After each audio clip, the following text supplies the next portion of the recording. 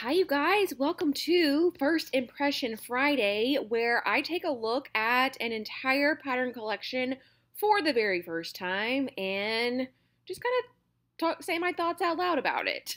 Today, we're going to take a look at Stitch Witch patterns. And if you go to their About section, she kind of gives you a little bit of her journey into ending up as a pattern designer. The coolest part about this is they are based in Halifax, Nova Scotia, which I think is our very first Nova Scotian pattern designer featured on First Impression Friday.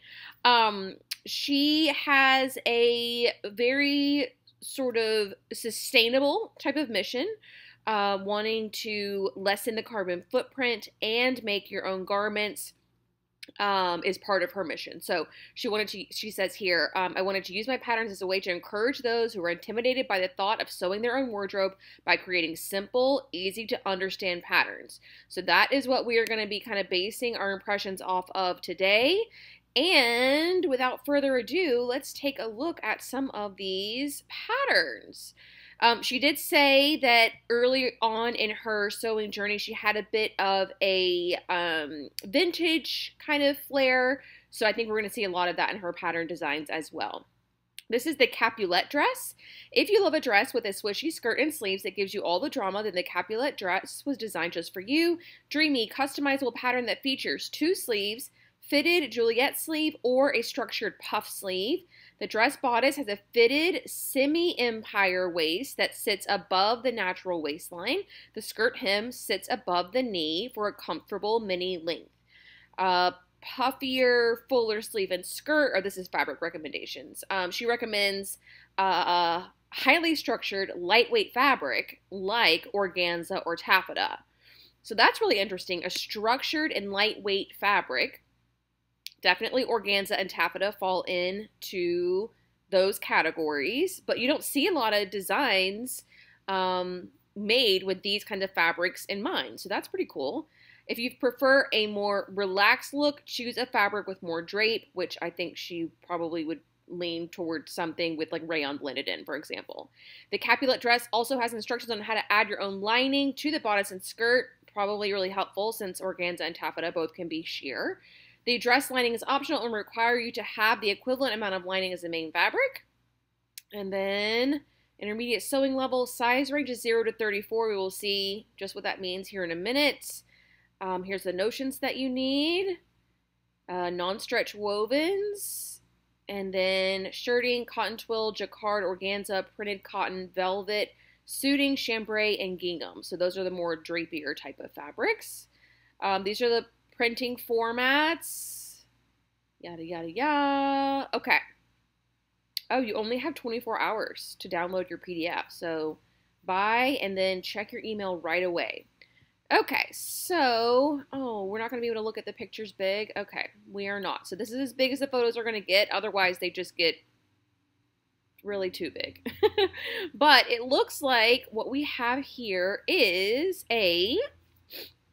as she said, kind of fitted bodice. It does have vertical bust darts. And then we've got this cutie little sleeve, which does that look like it's just tacked on to you? It does to me. And then maybe there's some elastic in here. Was that in the notions list? Yeah, elastic. So I think there's elastic in the sleeve here and also some here as well. And then it just goes into a full gathered skirt with a really nice deep hem. Here you can see more of the back, and there's an invisible zipper. The back is kind of squared off. Definitely like the little prairie dress of our dreams, right? So this is the Juliet sleeve that has it's actually long sleeved, just attached to the bottom of this little puff, or you have the puff sleeve. She does not say that you need anything that would make me think that this is interface with anything to keep the puff super big. In the sheer fabrics, you probably wouldn't want that anyways because you could see it, but the sheer is going to kind of hold itself up anyways, the organza. But if you're using some of these lighter weight drapier fabrics, you could absolutely interface them to give that sleeve some structure. I don't know if she discusses that in the instructions or not. But here is her size chart. Okay, we're going to look at inches.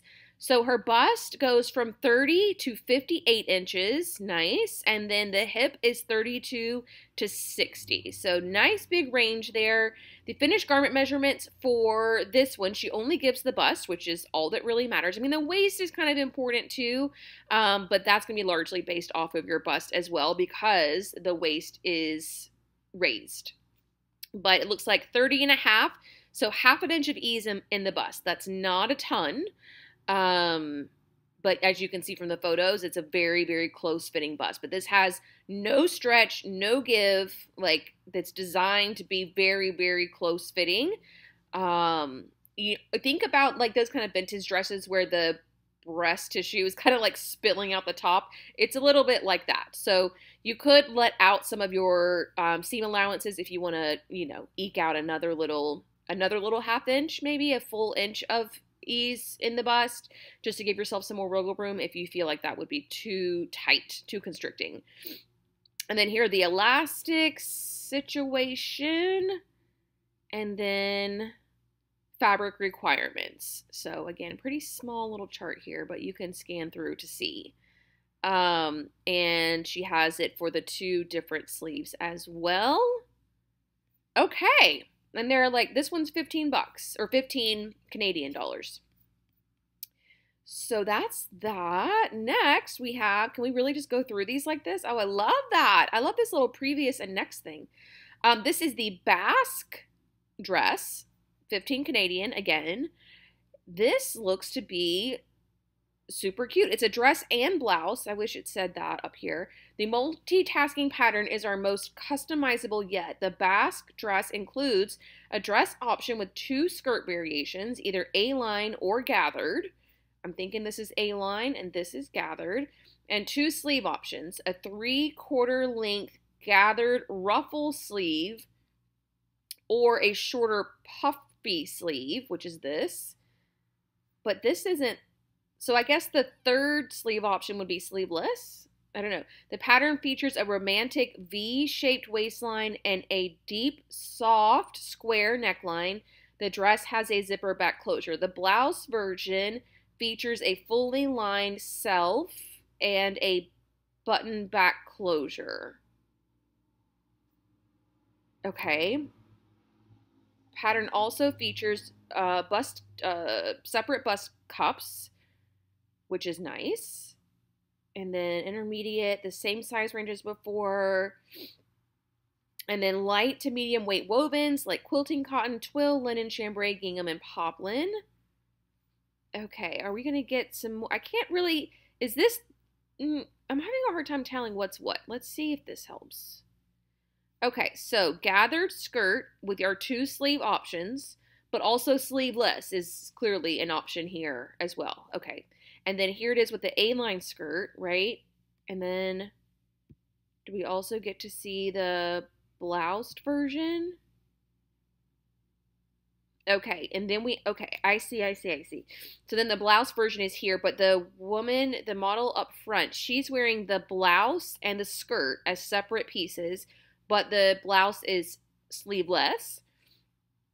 And then I think that this is the dress with the blouse over it.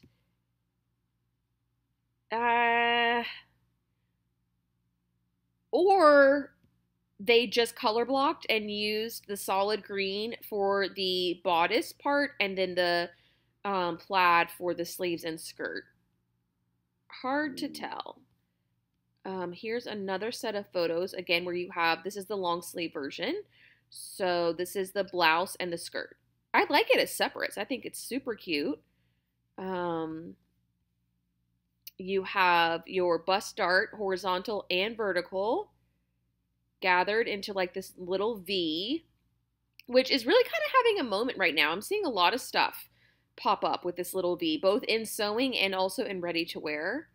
You have your zipper back, but then also a little tie, which I don't think that was mentioned. And then there's that. And then here's the A-line skirt, which is shorter. And then the skirt has a couple pleats in the front, a couple in the back. Again, you have a little tie here. and then the sleeveless version. So again, non-stretch and stretch woven. So you could use like a stretch sateen or stretch twill or something for the more structured look. And then here's the blouse again with sleeves, button up the back. And then here's the sleeveless blouse. Okay. And then the same size chart as before, same finish measurements for the AB cup, just that 1/2 inch. But when you go up to the CD cup, you get 1.5 inches of extra ease, extra wearing ease. Yeah, I wish we had more photos. I mean, we've only got 3 models here. Like I wish I could see the back of this version, especially because of like if this is the dress, I'd like to see the little tie. And then yeah, this is the blouse. Do you guys think that she was really able to button that up by herself? You know, that's my thing about these little cropped, close-fitting blouses. Can you really button that up? Or do you have like the bottom, even if you have the bottom view buttoned up, I can't reach the middle of my back like that. And so then if it's a non-stretch woven, can you just pull it on over your head? I don't know. I don't know how, yeah, the logistics of getting in and out of that are always what holds me up from those types of tops. Okay, so this one is the Atlas top. It's another $15 Canadian. I'm not 100% sold that there's a lot of value there. I mean, well, let's read about it. The perfect piece for your warm weather wardrobe. The Atlas top is a very quick and satisfying make. No fussy zips, clasps, or buttons. The crisscross back offers a perfect amount of ventilation for any heat wave with the added sophistication of center front darts and a fitted neckline. Cropped version and longer version for more coverage. Center front darts, center front seam, and a crisscross wrap back. The armholes and neckline are finished with facings. Okay, so beginner to intermediate, a smaller size range, lightweight wovens and stretch wovens. So we've got a center front seam. We've got, I mean, it looks like darts, but I don't know if this is like a pressing, crease, or if that's actually a seam too that goes all across the front. That deep 1-inch hem again. She mentioned these are done with facings. Obviously, you could use bias tape as well. The fit here's a little bit tight. It's hard to tell where these wrinkles are coming from exactly. Obviously up and over her shoulder, but is it because the arm size is technically too small? Yeah, I don't know. I mean, it's really cute. I just don't know. This seems so simple for $15. Oh, okay, so this is how the dart is done through the front. That's really cute. I like that. Crop version, long version.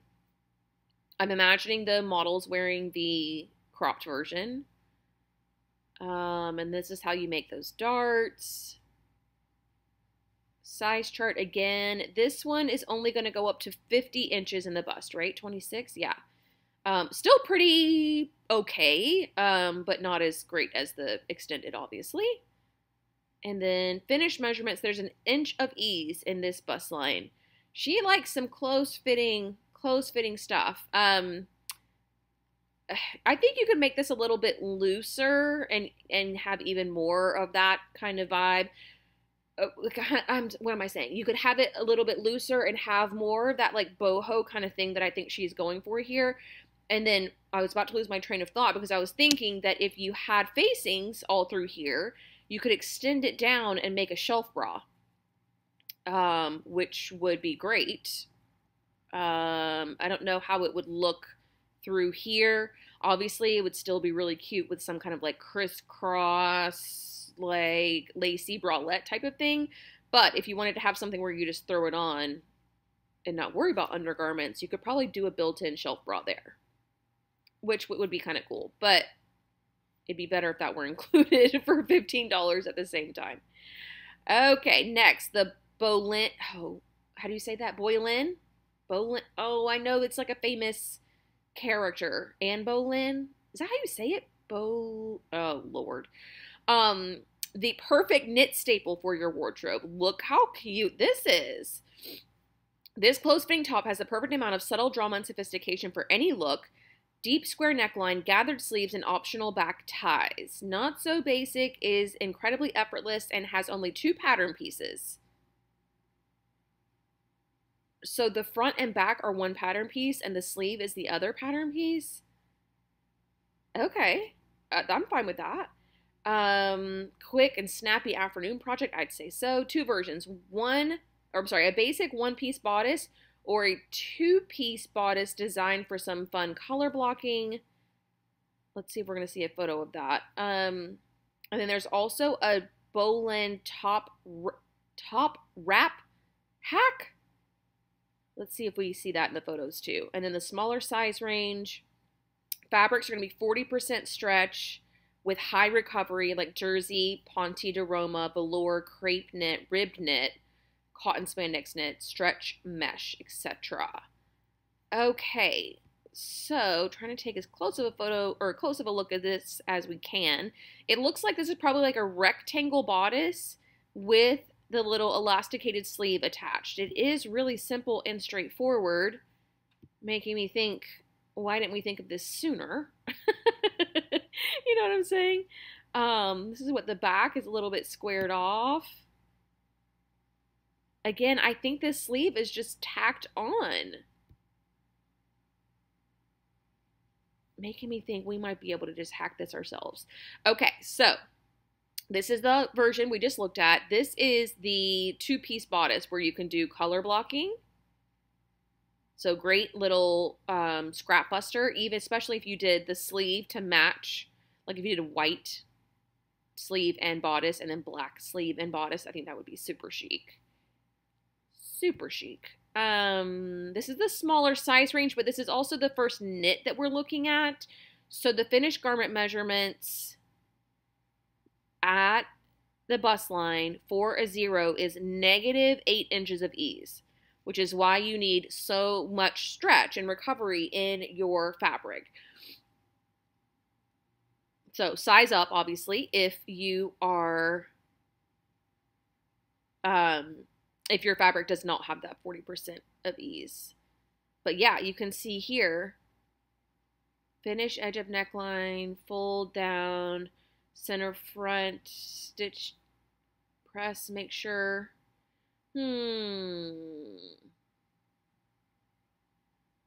So this ends up being the neckline, and then this is where you attach the sleeves. Guys, I really feel like I might be able to figure this out. And some of you may be thinking the same thing as well. It's literally a tube top with sleeves attached. Oh, here's the wrap. Well, that's cute. That's super cute. Okay. I wonder if the wrap is also included in the extras section, where if I were able to figure out how to do this on my own, if I could just get the wrap instructions for free. I don't know. Girlfriend loves a little puffy sleeve. This is the Tudor blouse, a whimsical summery piece designed for the romantic at heart. Inspired by 16th century square necklines, the drama of Tudor era fashion and modernized for the contemporary sewist. Love that. Crop version or longer version that reaches the high hip. This also includes a wrap hack, designed for the short blouse version only. Center front features a button closure. Clasps and snaps can be used in place of buttons. That's probably a little bit more traditional. Sleeves are elasticated, making the blouse a very quick sew. 2 bust cup options, A, B, and then C and up, and then the full size range. And then this is designed for wovens. She doesn't list this, but I think that double gauze would also be really beautiful. So here's this main version. Again, it's the same idea of this like little square top with a sleeve kind of sewn through the arm side, you know. Here is the back. Yep, because it buttons in the front. And the fit on this looks really good. Like those buttons are not pulling apart, even though the back seems to be pretty close fitting. Here's the wrap hack, also still super cute. And then it ties in the back like so. And then we have this version where it ties in the back.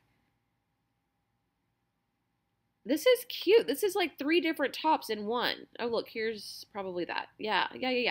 So short version, long version. I love that there are princess seams in the back because a lot of us have, like, for example, for me, I have a lot of fullness in my front, but my back is pretty narrow.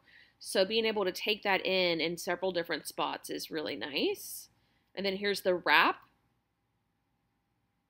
where it wraps in the front, and then you also have it where it wraps in the back. Loves. That's really cute. Tudor blouse. Love that. Oh, did we look at everything? Yeah, I think we just have the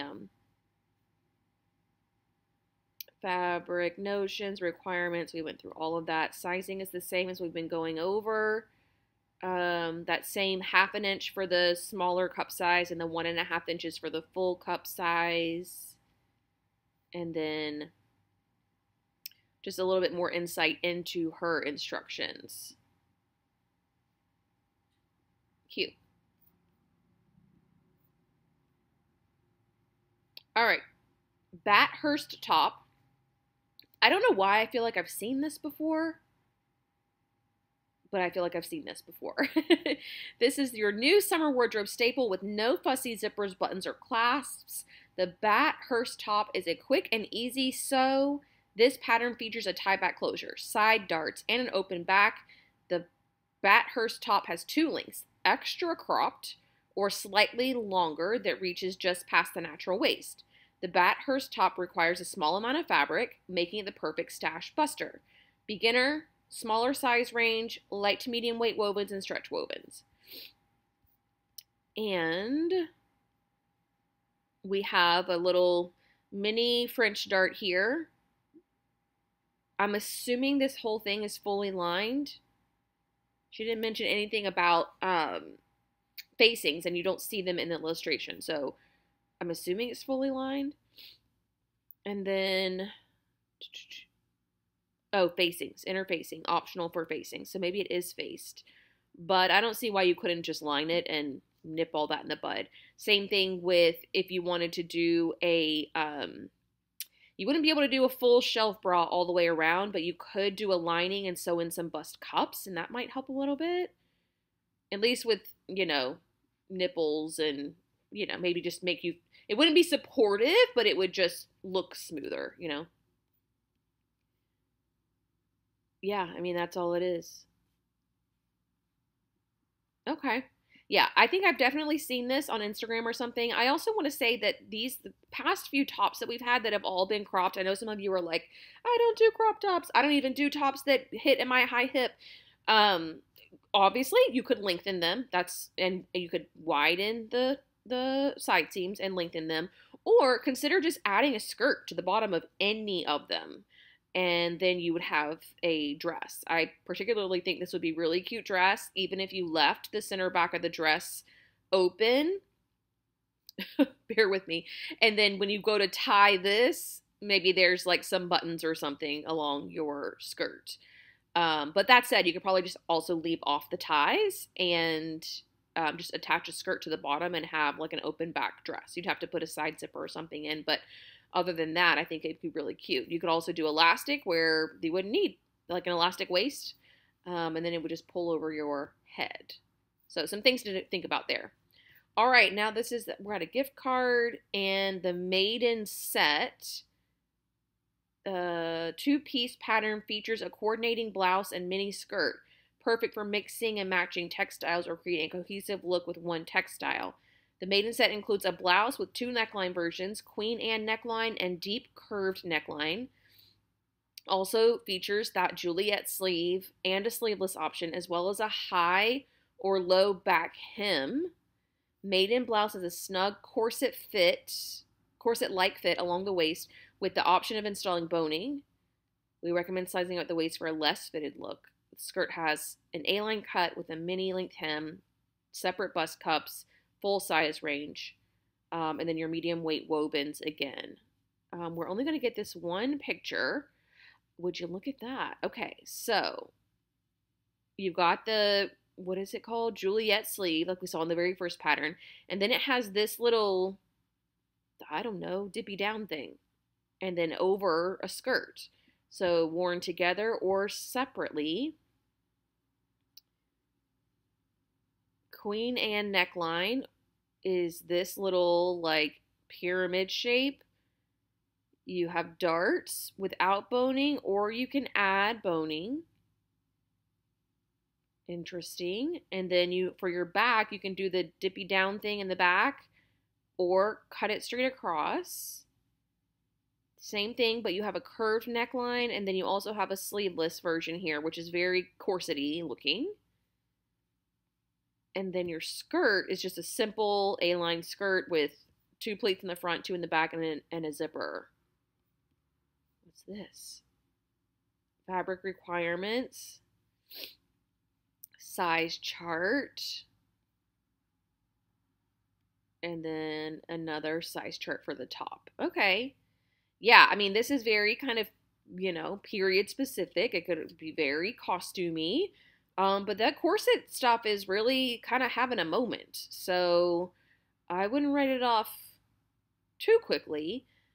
People are really loving the corset these days. So something to think about. This would be a good place to check because I think she does have a lot of experience and sort of passion about that kind of period type of stuff. These are her free patterns. She has a shell pillow. That's cute. That's it. She's got a shell pillow. All right, so that is Stitch Witch patterns. I know it's not going to be for everybody, but I do really think that these are some really cute designs that we don't see every day. This is not going to be your like basic indie design, which I kind of really like. A lot of them can start to look the same. Look at, where are all these photos in the listings? What was I saying? I don't even remember, but not your basic indies. I was going to say, she does love a puff sleeve, but so do I. So maybe that's just well aligned. I don't know, but that is Stitch Witch patterns. I can't wait to hear what you guys think. Drop a comment in the comment section below. There's a link in the description box, take you straight to Stitch Witch. But that's going to do it for me today, y'all. Thanks so much for watching. I will see you all very soon. Bye!